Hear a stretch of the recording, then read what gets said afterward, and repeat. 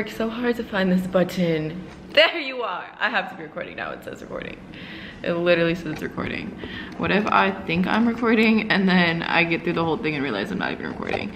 How the fuck do I stabilize? Yikes. Oh, no.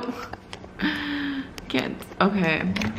I got a problem. Wait, maybe if I... Okay, let's... Well, now I just got a different problem. Okay, I wonder if it's really recording. Let me, like... Update. I have not figured out how to figure this out, obviously. I was trying to be disciplined and wait to eat until... Fuck, this jalapeno is hot. So, welcome to my YouTube channel. This is terrible. Like, I'm already thinking about, like, I want this to be a wellness channel and such. Here I am. Episode 1. Smashing, like, inhaling a Domino's pizza. We don't know each other that well yet, so I'm not gonna get into that, but point is, when I'm hungover, oh baby, anything goes.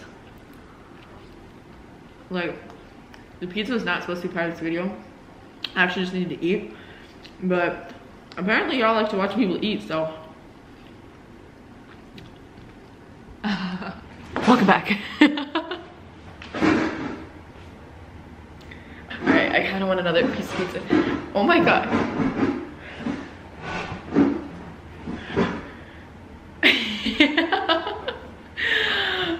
Not to get off track to start, but like, do you guys... Okay, so when I first moved into my apartment, I had hired a handyman and he was getting paid by the hour. And by the second day, I realized that he had been working like 8-hour days at my house. We were kicking it, basically, like he was just milking the situation. I'm like, oh no, oh no, no, no. I gotta go buy some power tools. So more of the story, by the time that these bar stools came, I had got rid of the handyman and I got to put shit together myself. But it's just a little janky because of it, so that's why that is. Is that my first story time? I'm ready, I'm ready, I'm ready. Welcome. Welcome, welcome, welcome. Thank you guys for being here during my first YouTube video. Also, like, obviously, or not obviously, do you guys know this is my first video? I feel like you know. But in the future, can you imagine future me watching this video? Like, hold on, I need to give myself a message. Dear future me. Bitch, I told you you could. I fucking told you. I told you and you did it, and now look at you. Okay, that's my message. Anyway, it's trial and error. This is my first trial, so there will be a lot of errors. Bear with me now. Stay with me now. Okay. I think I want another piece of pizza. Today's video is the top 5 reasons why I moved to Atlanta in the middle of a motherfucking pandemic at that, across the country, where I didn't know a soul, all alone, me and my cats. Okay, but for real, it's a thing that happened. Yeah, basically, like, a lot of people, I haven't even like publicly announced. I mean, obviously most people know that I moved here, but I didn't like make like an Instagram post like with my keys and stuff. This is my I moved to Atlanta video. This is a good video to anybody who's considering moving or just like making a transition in their life to switch things up. Maybe this will motivate you. In general, that's what I'm trying to do. I'm trying to hustle and motivate. I can't just read it. Like, if you were thinking about moving, do it. Don't obsess over a perfect plan because there is too many unknowns. Just focus on taking that next step. Apply pressure and step on your own neck, sis. I did write some good shit. I wrote this script like a long time ago, I'm not gonna lie. Now, we don't let my personality shine through. All few of them. It's so weird to even say that on camera. I probably will cut that out because it's just like I'm being vulnerable and people can use that against me. But fuck y'all. Okay, anyways. Reason number 1. Minnesota was not it. It literally was just not it for me. But I'll also say, like, moving away definitely gave me like a special appreciation for home. However, first off, it's cold as a bitch. Like, it's 1 degree there right now. One single degree back home. Like, and it's snowing. It's snowing. That's enough. Like, it just, reason number one why I moved to Atlanta was because Minnesota was just never it for me. I always knew that I wanted to leave. And I actually got a job with Delta, and I started traveling a lot. And in all those travels, in the back of my mind the whole time, I'm like thinking, like trying to find a place, not like, it's, you know, like I was trying to find a place that I could maybe move to, but not like desperately seeking. But it's just kind of like how people are looking for a relationship, like they're not looking but they're open to it. That's where I was about moving. So I wasn't like actively looking for a place to move, but in the back of my head I knew that I was in the market. At some point I would be. So yeah, Minnesota was not it. It was snowy. And another huge reason is, Minnesotans don't get mad at me because I still love y'all, but there's no diversity. I don't want to say there's none, but there wasn't enough diversity for me personally. Like in my job, I was always the only person of color. There's lack of diversity. It was cold, and people were just, it was so weird. Like, okay, where I went to high school, it was like you went to school there, your parents went to school there, your grandparents went to school there, and you guys all still lived in the same town. Like, nobody comes or goes from Minnesota. Like, literally nobody is on some, I'm going to Minnesota this weekend, and nobody in Minnesota is trying to move. Like, it's a very stagnant place. Like, there just wasn't the opportunities that I wanted. I felt like I could only grow so far, and I honestly started making a lot of moves young. So, you know, I'm 26 now, yikes. But I feel like I like capped out there. Like, it was just not much more for me to do that I hadn't done. And I don't know, it just, I felt like I outgrew it, to be honest. That's my first reason. Minnesota was not it, but I still love Minnesota. It's a beautiful place to raise a family. It's just Okay, number 2, timing. Like, the timing was just right. Like, it just worked. So I officially moved here in October. Basically, I had lost my job due to the pandemic, like many other people. So I didn't have a job holding me back. School, I had 1 semester left of school, and it was going online. So therefore, I was free from like school obligations because I finished my last semester online. Your girl got out of a toxic relationship. I got out of a toxic relationship. So I was single. There was no man holding me back. There was no job holding me back. There was no school holding me back. So I kind of just had the ability to, you know, I didn't have things holding me down or holding me back. Also, I had saved up more money than I ever had in my entire life. Like, I was stacked up, so I kind of had the financial resource to go. And then also, like, my lease. Okay, so like my current lease, I used to live in lofts, in artist lofts, and I literally loved my place. And so like at the end of my lease, every time, I always wanted to, I would consider moving, but I'm like, from here to where? Like, literally, I will even say confidently, like, in my opinion, like, I had the best, I loved my place. I didn't feel like there was anywhere better than there for me. Besides, I knew I was either gonna buy a house or move out of state from there, which I'm still gonna do. I knew I was gonna do both. It was just a matter of which one I was gonna do first. So my lease had ended in September, actually. Okay, so let me give the timeline. So June or July, I started to actually think about moving. Like, I really started to think about moving to Atlanta. In August, I found my apartment and I signed for September 1st. by October 1st, I was down here full time. So it happened really fast. Yeah, and I just, the timing was right. Like there was nothing holding me back. I felt like if I don't take this opportunity now, like, then when? You know, I didn't really have expectations when I came here. I mean, I felt like the worst thing that could happen is I would have to move home for the most part. So I just was like, fuck it, I'm gonna try it. See what happens. Maybe it'll stick. I don't even know if I'm gonna spend the rest of my life here, but I think that I will always have property here, and I'm glad with my mood. I'm happy with my mood. So number 2, timing. Number 3, the culture. Okay, so this is more, so the first 2 were kind of like why I left. You know what? This is the top 5 reasons why I moved to Atlanta, and I realized I only have 3. Yikes. Okay, we're gonna go with the top 3 then. Anyways, culture. The culture, it's just so nice to be with my people, man. In so many ways. Like, for example, if you see a person of color, a male of color, pushing a Benz in Minnesota, he's basically a drug dealer, like, as far as anyone's concerned. Here,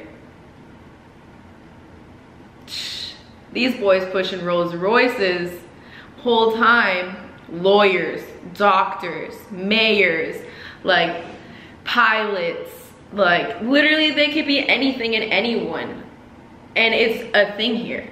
Like, black excellence is a thing here. It's a very well-known thing. Like, I even think about it when I'm like out and I'm like, wow, I'm like amongst so many like black millionaires and things like that. Like, that's not in Minnesota. Like, I don't see that, and it's motivating. Like, it's motivating. Like, I'm a hustler at heart, so when I see other people doing well, I'm coming with you. I'm coming with you. So yeah, it's just so much motivation here.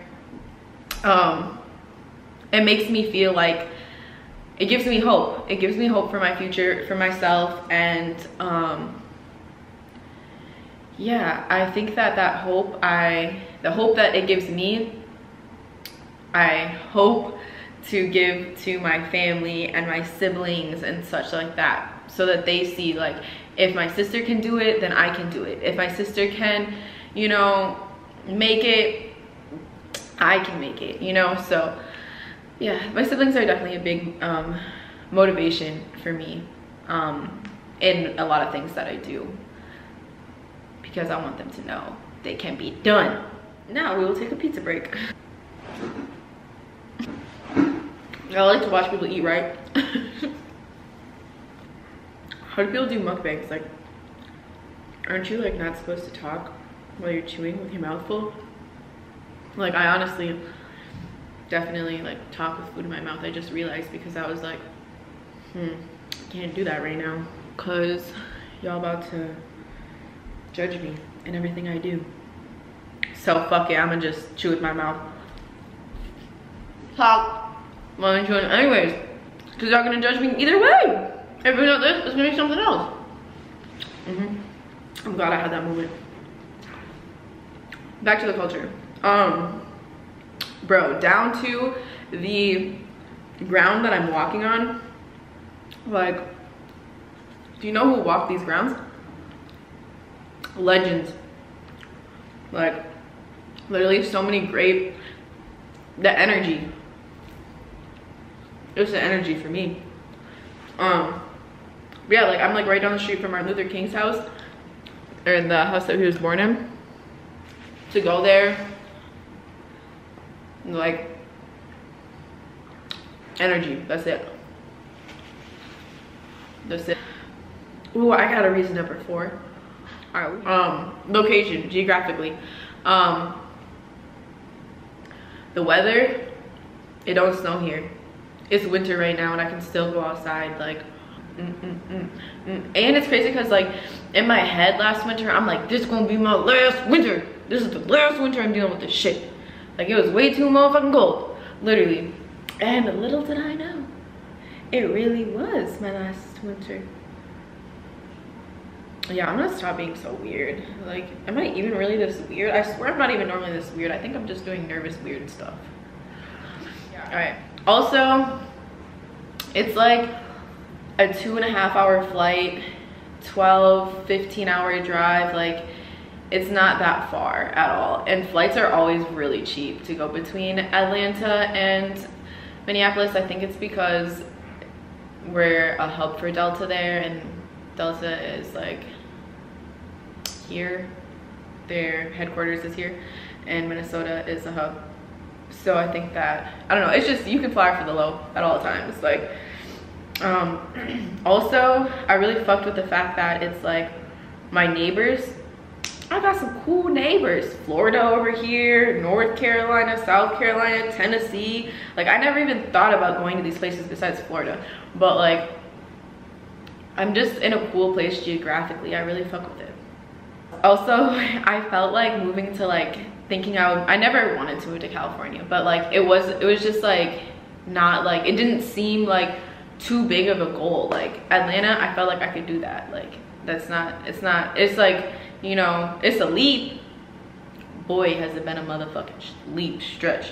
Whew, chilly. I gotta make a video on about how my move has been, but that's for another time. I felt like it's kind of like, Minnesota's very low-key as far as like natural disasters and stuff like that. Like, we don't really get shit like that, and I feel like Atlanta's like that too. Like, I don't gotta worry about like hurricanes or anything like that, and if there is something I have to worry about, then I don't know about it yet, so we just not gonna worry about it. The word that I just thought about is because I moved here for isolation purposes. Like, I chose Atlanta because I did not know anybody here. Like, after moving here, I realized that, like, okay, I actually do know like 1 or 2 people here, but I had never really been to Atlanta. I've been to Atlanta maybe like 2 days of my life, and I had already been alone, like making steps to be more and more alone. Like, I was living alone in my apartment for the past 3 years in my loft, and so like this step to be alone, like, it made me further alone, but I needed to be alone, and I wanted to be able to just like sit in my apartment and focus on graduating, which I fucking did, and focused on building my business, which I did. So yeah, as much as I get crazy sitting in my apartment all day every day just working, I'm like, this was my plan. So yeah, I just was really ready to just put myself in a corner, see if I could find my way out.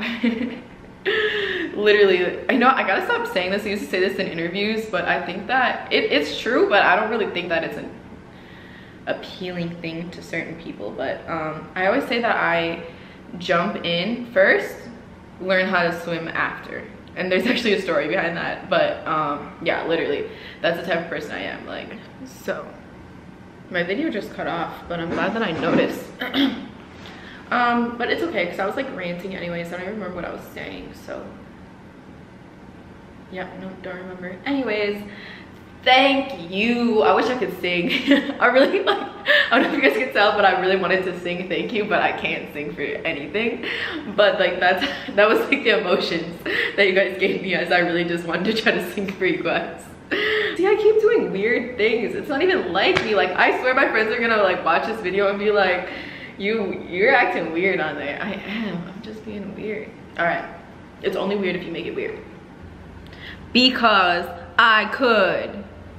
And that's the goddamn truth. Literally, I did it because I knew I could do it. So, ha. I can't even flex. This shit was hard. Like, it was harder than I thought it would be. I didn't have expectations, literally. But of course I figured it was gonna not be easy, but I didn't think it was gonna be this goddamn hard. Like, this shit was hard. Definitely not for the week. Lastly, okay, you guys see this? If you have not noticed, it is actually sideways. I got this tapestry in Barcelona and I went to go hang it up and realized I hanged it up sideways, and then I said, fuck it, oh well.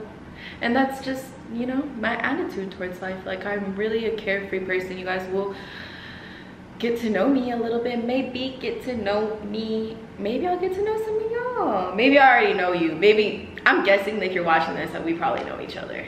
Yeah, we probably know each other. So what's up? Hi mom. Hey TJ. That's my little brother. That's my little baby brother. He's not a baby no more. He's 7. But yeah, you know what, I'm out this beach. But no, man, I appreciate everyone watching to this point.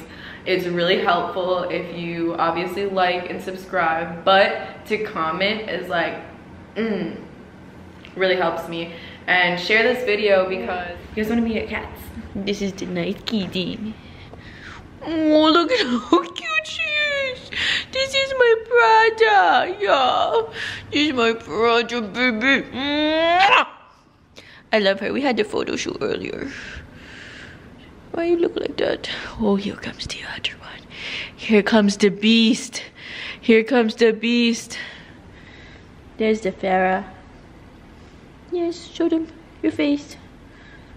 Oh, you be sweet girl. There's the bear. Alright. Thanks for watching. Y'all make me want to sing. Not just sing. Y'all make me want to sing.